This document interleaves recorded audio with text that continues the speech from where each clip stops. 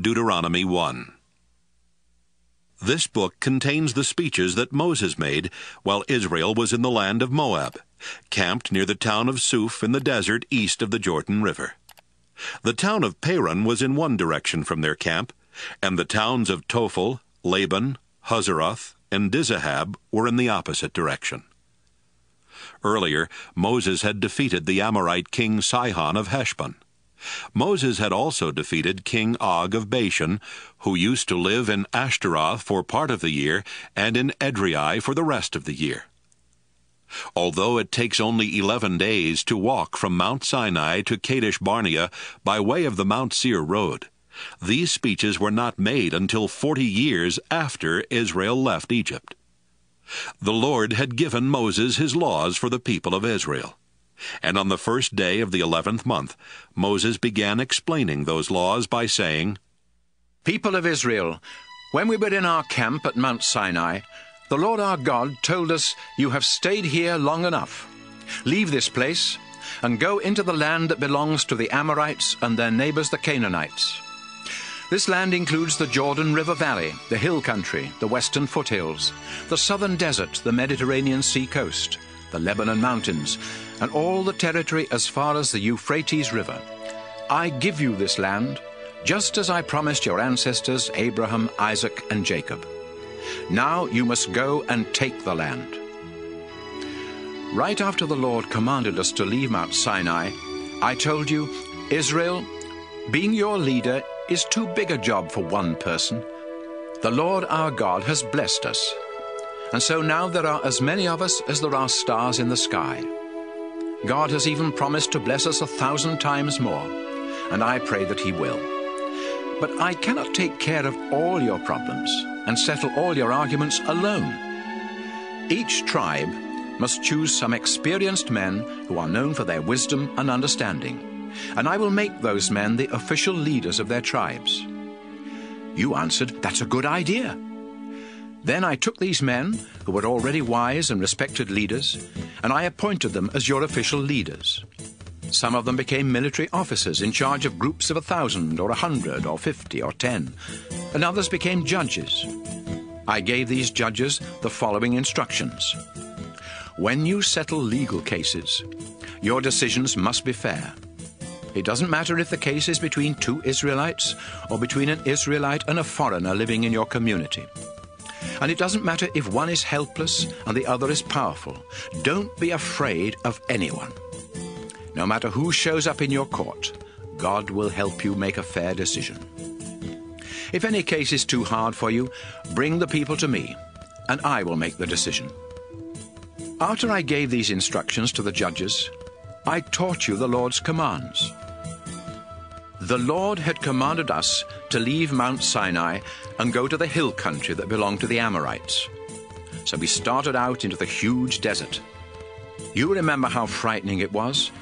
But soon we were at Kadesh Barnea, and I told you, we have reached the hill country. It belongs to the Amorites now, but the Lord our God is giving it to us. He is the same God our ancestors worshipped, and He has told us to go in and take this land, so don't hesitate and be afraid. Then all of you came to me and said, Before we go into the land, let's send some men to explore it. When they come back, they can tell us about the towns we will find and what roads we should take to get there. It seemed like a good idea, so I chose 12 men, one from each tribe. They explored the hill country as far as Bunch Valley, and even brought back some of the fruit. They said, The Lord our God is giving us good land. You did not want to go into the land, and you refused to obey the Lord your God. You stayed in your tents and grumbled. The Lord must hate us. He brought us out of Egypt just so He could hand us over to the Amorites and get rid of us. We are afraid because the men who explored the land told us that the cities are large, with walls that reach to the sky. The people who live there are taller and stronger than we are, and some of them are Anakim. We have nowhere to go. Then I said, Don't worry. The Lord our God will lead the way. He will fight on our side, just as He did when we saw Him do all those things to the Egyptians. And you know that the Lord has taken care of us the whole time we've been in the desert, just as you might carry one of your children. But you still would not trust the Lord, even though he had always been with us in the desert. During the daytime, the Lord was in the cloud, leading us in the right direction and showing us where to camp. And at night, he was there in the fire. You had made the Lord angry, and he said, "You people of this generation are evil, and I refuse to let you go into the good land that I promised your ancestors. Caleb, son of Jephunneh, is the only one of your generation that I will allow to go in. He obeyed me completely, so I will give him and his descendants the land he explored." The Lord was even angry with me because of you people, and he said, "Moses, I won't let you go into the land either. Instead, I will let Joshua, your assistant, lead Israel to conquer the land, so encourage him." Then the Lord spoke to you again. "People of Israel, you said that your innocent young children would be taken prisoner in the battle for the land. But someday I will let them go into the land, and with my help they will conquer it and live there. Now turn around and go back into the desert by way of Red Sea Road." Then you told me, "We disobeyed the Lord our God, but now we want to obey him. We will go into the hill country and fight, just as he told us to do." So you picked up your weapons, thinking it would be easy to take over the hill country. But the Lord said, "Moses, warn them not to go into the hill country. I won't help them fight, and their enemies will defeat them." I told you what the Lord had said, but you paid no attention. You disobeyed him and went into the hill country anyway. You thought you were so great. But when the Amorites in the hill country attacked from their towns, you ran from them as you would run from a swarm of bees. The Amorites chased your troops into Seir, as far as Hormah, killing them as they went. Then you came back to the place of worship at Kadesh Barnea and wept. But the Lord would not listen to your prayers. After we had been in Kadesh for a few months, we obeyed the Lord and headed back into the desert by way of Red Sea Road. Deuteronomy 2. We spent many years wandering around outside the hill country of Seir, until the Lord said, "Moses, Israel has wandered in these hills long enough. Turn and go north, and give the people these orders. Be very careful, because you will soon go through the land that belongs to your relatives, the descendants of Esau. They are afraid of you, but don't start a war with them. I have given them the hill country of Seir, so I won't give any of it to you, not even enough to set a foot on. And as you go through their land, you will have to buy food and water from them. The Lord has helped us and taken care of us during the past 40 years that we have been in this huge desert. We've had everything we needed, and the Lord has blessed us and made us successful in whatever we have done. We went past the territory that belonged to our relatives, the descendants of Esau. We followed Arabah Road that starts in the south at Elath and Ezion-Geber. Then we turned onto the desert road that leads to Moab. The Lord told me, "Don't try to start a war with Moab.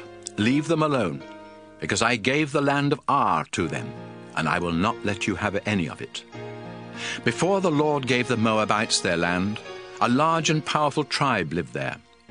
They were the Emim, and they were as tall as the Anakim. The Moabites call them Emim, though others sometimes use the name Rephaim for both the Anakim and the Emim. The Horites used to live in Seir, but the Edomites took over that region. They killed many of the Horites and forced the rest of them to leave, just as Israel did to the people in the land that the Lord gave them.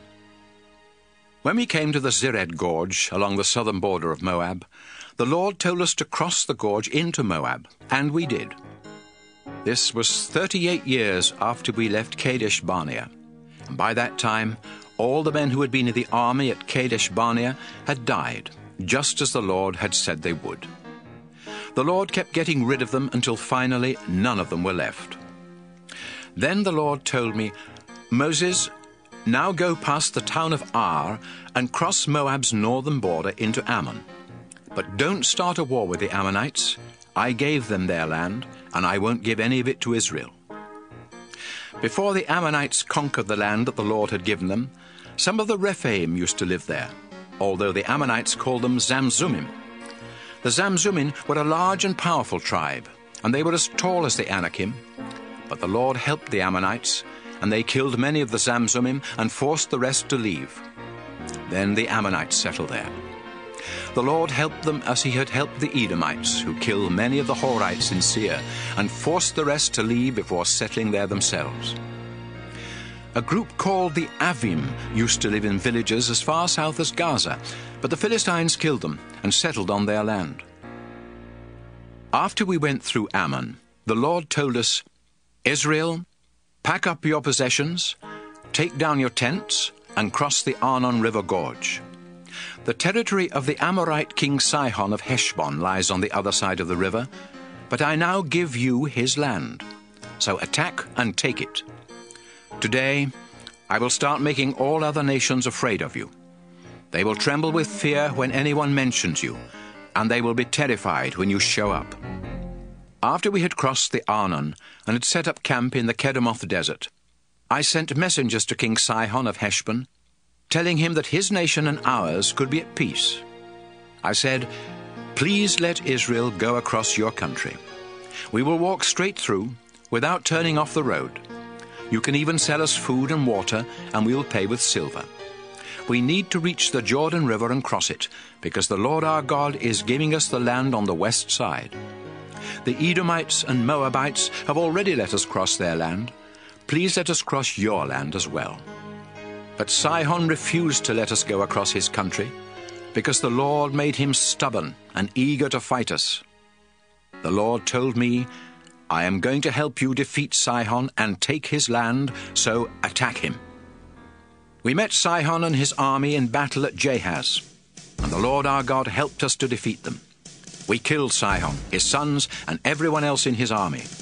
Then we captured and destroyed every town in Sihon's kingdom, killing everyone, but keeping the livestock and everything else of value. The Lord helped us capture every town from the Arnon River Gorge north to the boundary of Gilead, including the town of Aroah on the edge of the gorge, and the town in the middle of the gorge. However, we stayed away from all the Ammonite towns, both in the hill country and near the Jabbok River, just as the Lord had commanded.